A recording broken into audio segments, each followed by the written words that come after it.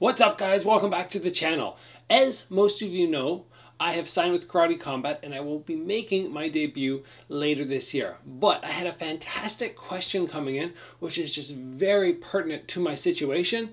And it was, what techniques from karate can you utilize in fight sports and what techniques can you completely disregard that are essentially useless? So today, based on the fact that I've already started thinking about what techniques will be dangerous that I'm not used to, and what I know are karate techniques that I'm not worried about, we're going to break down everything that you can utilize in karate in other fight sports and what you just need to get rid of.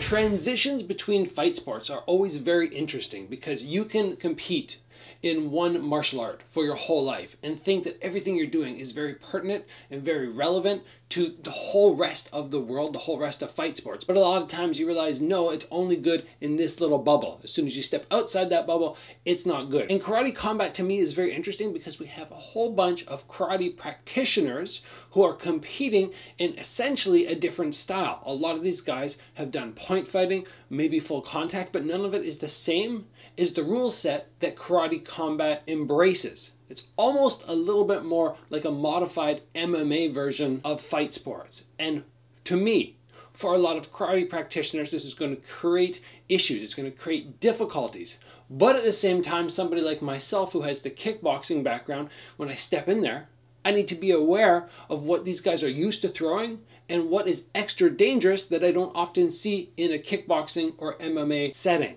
So let's start off and let's talk about the techniques that I deem is very dangerous from karate, which I will be on the lookout for, which I will be training to defend against. And then we will move on and talk about the techniques which I'm not concerned about at all and which are kind of a joke. And because I have the karate background, I know which techniques I've basically disregarded, but I want to talk in particular about why, in my opinion, they don't work. Now, guys, before we get to that, if you're enjoying the episode, if you like the content idea today, please give the video a like if you haven't already. Join the channel, get subscribed, give me that little bump up to 100K, which is going to come in March. Very excited about that. I just had to do a change here. The light was shining in. I'm filming early in the morning right now, so the light was just catching the angle where, boom, it was just blowing out everything. So we're back to a proper set now. A little bit darker, but what I want. So let's get back on point. And first, we were talking about the techniques that are dangerous, things that I'm going to be on the lookout for. And one of the first techniques, which actually does work when utilized correctly, is a side kick and a spinning side kick. And these are things, side kicks in particular, that we do not see very often in kickboxing. We see a little bit in MMA, but really only from the karate practitioners, but the guys who are very good.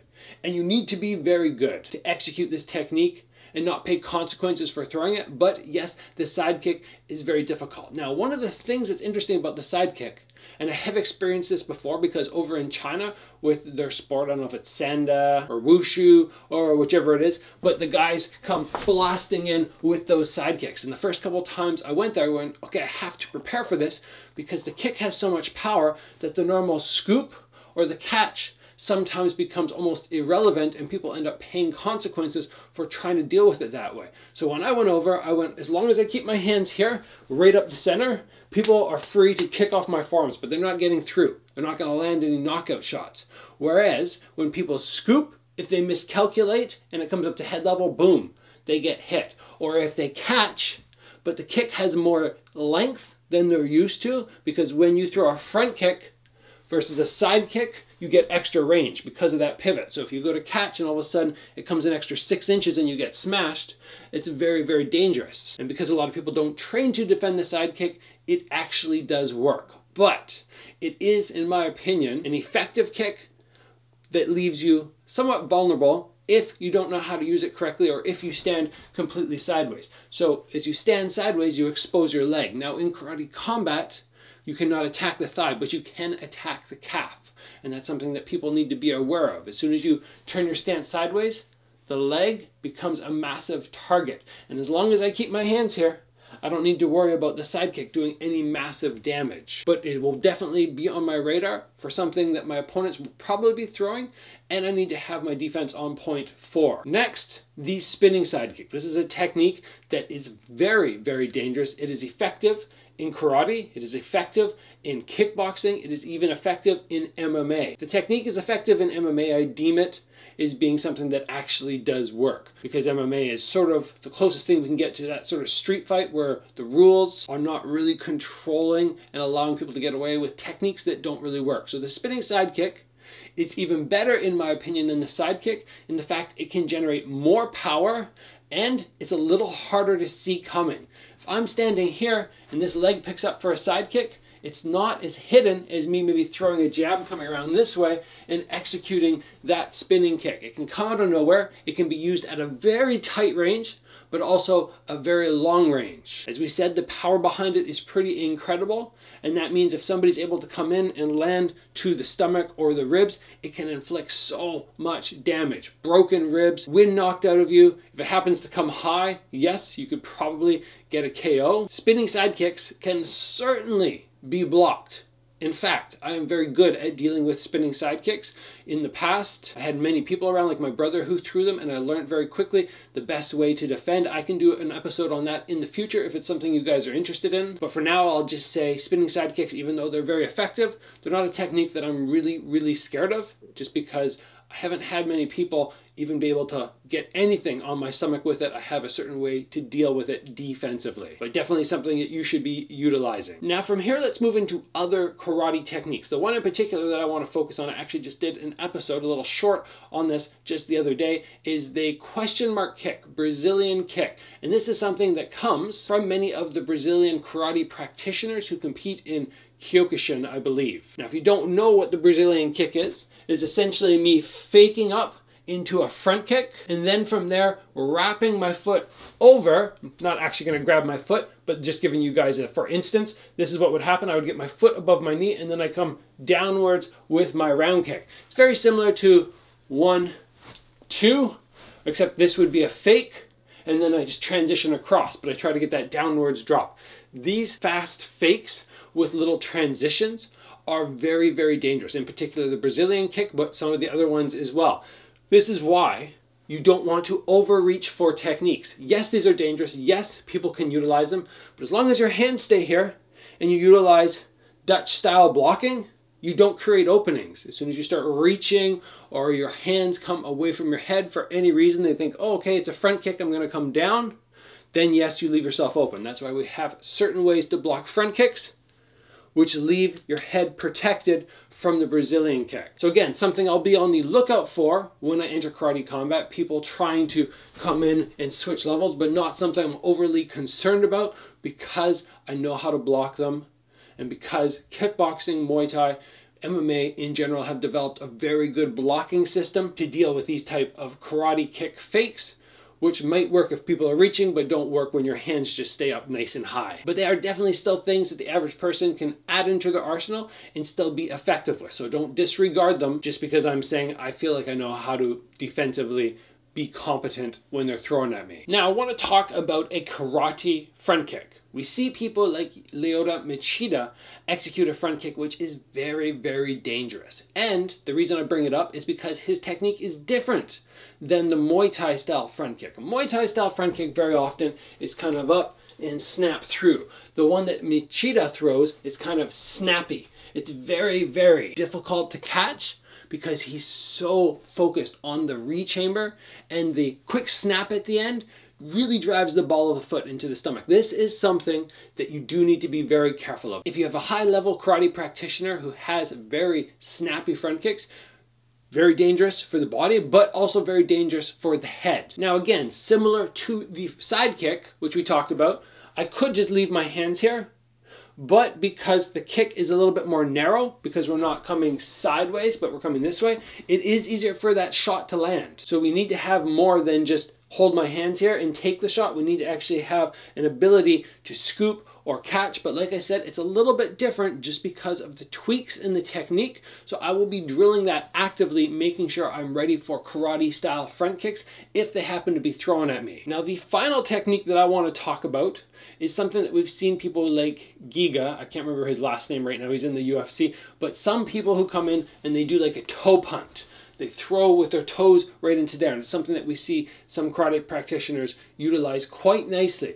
This is a dangerous technique. I've been hit with this technique. It comes in, the striking surface is so small that even with my strong stomach, the toes still bury in, and it still gets deep, and it still kind of wins you. I will be on the lookout for anybody I fight potentially throwing this. I will do my research beforehand, see if it's something which is in their arsenal. Many people choose not to utilize this technique because as you come up, there's a chance of catching elbows and breaking toes. But in terms of recognizing when somebody's coming in with it, you need to be defensively ready. There's not too much you can do. I mean, obviously stepping back is fantastic, but basically getting the elbow in the way is the go-to move.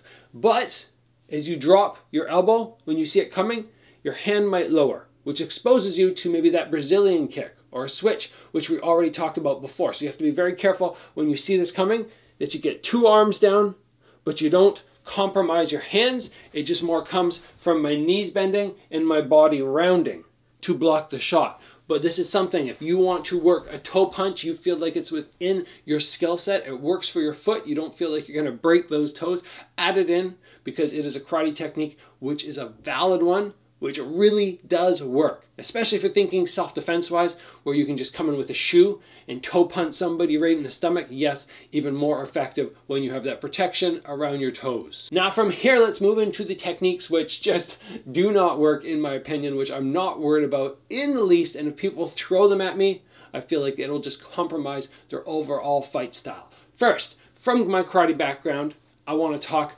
about ridge hands. I know we hardly ever see anybody throw those, but it's just a silly technique. A hook is so much better. If somebody decides, oh, I want to come down with a ridge hand, I go, okay, that's not going to work out well for you. Next, I want to talk about a back fist, and in particular, a spinning back fist. I, as you guys know, very, very much like throwing this technique, but technically, that is not a spinning back fist. We call it that, but it's not. Back fist is like this, when you come with the knuckles. A hammer fist is like this. That's a hammer fist, that's a back fist. When we go to tournaments or fight cards, they tell us in the rule set very often, you are not allowed to throw hammer fists. But I've never seen one referee warn anybody for spinning and coming with a hammer fist as opposed to spinning and coming with a back fist, which you are technically supposed to do.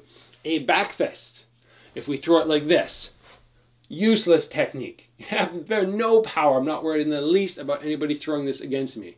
Spinning back fist. If you come around and you whip like this and you catch somebody, it's going to have much less solid impact than a hammer fist, and I feel like you are more in danger of damaging or breaking your hand. I will never throw a spinning back fist, but I will continue with the spinning hammer fist. This is a very interesting situation technique because yes, I'm saying we're in the section where I will never use these techniques. They're useless. Well, that's spinning back fist, but keep in mind, spinning hammer fist, very effective. Next up, and this might be a little bit controversial, you guys might have your own opinion on it, the axe kick. I included it here because yes, it can be effective, and yes, I have thrown it in fights, but it's very rare where I've had any success in actually damaging somebody severely, somebody who's very tough, and you very rarely see anybody utilize it. Now, there's guys like Andy Hoog who did hurt people with it, but he's like 1 in a million. Somebody who can get his leg way up high, and then he has the hamstring and the glute contraction to just whip it down so fast. Axe kick, if you don't already know, is me swinging my leg up, missing my opponent, and then boom, coming down on top of the forehead or maybe over to the neck and trying to really damage them with the heel of the foot. I can point my toes and also come down with the bottom of my foot, but obviously that will not damage people. The axe kick, well, it is something that I have trained in the past, is something I've disregarded. I've taken it out of my arsenal. I don't really throw it very often. Maybe in a fight occasionally I'll just throw it up just kind of for fun, but it's not something I actually expect to do real damage with. But it is still something that you need to be on the lookout for. It's very simple to block though. You very simply move back like a couple inches and the kick is going to go by. Or you move in and you jam it. All you really have to do is have any movement. If somebody's going to land this technique, they basically have to just do this and freeze. And then yes, maybe they can land, but there's no guarantee that it's really even going to do anything that's going to KO the opponent. So overall, it's not something I'm concerned about. It's not something I advise people spending a lot of time throwing. but throw it once in a while just so you understand the technique, and it's in your back pocket if you ever want to bust it out just for fun. Now from here, let's move on to a hook kick. I actually did not include spinning hook kicks in the techniques that do work. And spinning hook kick is very dangerous and something we should always be on the lookout for, but we're going to talk right now about a hook kick. For our spinning hook kicks, the reason it's dangerous is we create momentum and then we come around and whip through. But when we throw a hook kick, it is basically the exact opposite of the round kick. Instead of coming here and having all my force generating from the ground, I have to disconnect my foot, I have to bring my leg over here, and now I have nothing to generate force with, and I just kind of pull across and snap with my hamstring. And it's just not a powerful technique. And it's not a technique that you really see many people land, because essentially the only way to damage somebody is to catch them square on the jaw with the heel. If you happen to do that, then sure, yes, you could KO somebody. But there's a reason we don't see it thrown in MMA very often. And there's a reason that when people do throw it, they generally do not inflict damage. I'm sure somebody out there could find a clip of somebody in MMA getting knocked out with a hook kick, but try and find me 10 clips. It's not going to happen. So overall, throwing hook kicks, I don't think it's something that you guys need to work. And it's something that I recognize that as long as I keep my hands here when I'm in karate combat, if somebody throws, that's it. It's done. My hands are up. And even worse for the person who's throwing it, once you hit and you land, you're going to have to put your foot back down, your back is exposed, your low kick, the thigh is exposed, and you will take a shot for it, which most likely will be more damaging than the hook kick which you threw. And the last thing from karate, which is very, very common, especially in point fighting, is people disconnecting their feet from the ground and flying forward to throw their punch or their back fist or whatever it is. And I've noticed sometimes in karate combat, the guys get a little bit high and they almost kind of like try to run forward and throw multiple shots. And this is a technique that does not work in my opinion. It's frustrating, don't get me wrong. Somebody charging into you and sort of bullying and just clashing is not fun. It doesn't look pretty. It's not something I'm looking forward to dealing with if an opponent busts that out. But at the same time, as soon as you start taking the base away, the shots get weaker. There's a reason that boxers take a stance and throw from in position, and then when they move forward, they always maintain the same stance. They don't hop in the air and try and throw punches as they're soaring away. The only one that actually does work is a Superman punch. That generates a lot of power, but there's a particular set of movements that help create this technique and help make it unique in the fact that you can leave the ground and still be effective. But generally flying through the air and trying to throw a punch is something that does not work, something that I'm not overly concerned about, but it's something we do see from karate. But if you're doing that transition from karate to another fight style, I would say get used to punching with your feet on the ground. It is much more important to do that. It's much easier to defend yourself when your feet are on the ground, and you're going to hit that much harder. Now, the reality of this episode, guys, is yes, I've been thinking about certain techniques, but I don't have an opponent yet. Once I have an opponent, then I will start really locking in on their fight style and looking at what I have to be concerned about based on what they've already done, what they've already done in their performances. At the moment, this is just a very broad overview of what I think about karate style, what techniques are very dangerous and which ones are not. And from this, hopefully you guys can go, okay, if I'm utilizing techniques that Gabriel says are really no good, maybe I'll just eliminate those. But if there's techniques that I mentioned today which you have not already tried to add to your arsenal, which come from karate, if they're brand new to you, or if you have not been utilizing them as much as you probably should, start adding them. Just because it's always better off to know how to throw a technique, because when you throw it, you will understand more about it, and then defensively, you will be more capable when it is thrown at you in the future. And on the off chance that you ever want to bust it out, you can always do that as well. It's nice to be able to mix things up. It's one of the reasons my fight style in kickboxing has been dangerous. I utilize the Dutch style very nicely. I throw those good combos, those nice boxing hands. Then I have the Muay Thai kicks, and then occasionally I can bust out, boom, some karate technique. And that throws people off. It creates uncertainty, and they go, oh, is he doing the Muay Thai kicks? Is he doing the hands, which are boxing style, or is he bringing the karate? It's very unpredictable, and that is something that is dangerous about me. But going into karate combat, I recognize those techniques will not be so dangerous anymore because they will not be brand new. People will recognize them very early. So most likely, you will not see me throw the karate techniques. I will go back to the bread and butter of solid boxing and good Muay Thai kicks, and make sure that I take the fighters in karate combat somewhere they're not comfortable with. And that is the episode. If you enjoyed it, if you found it helpful, interesting, beneficial, please give the video a like if you haven't already. Join the channel and get subscribed. Of course, I super appreciate it when somebody takes the time to share this episode. This is what's going to help the channel grow the most. So if you're willing to do that, that would be fantastic. Guys, train hard, and I'll see you back here soon for another video.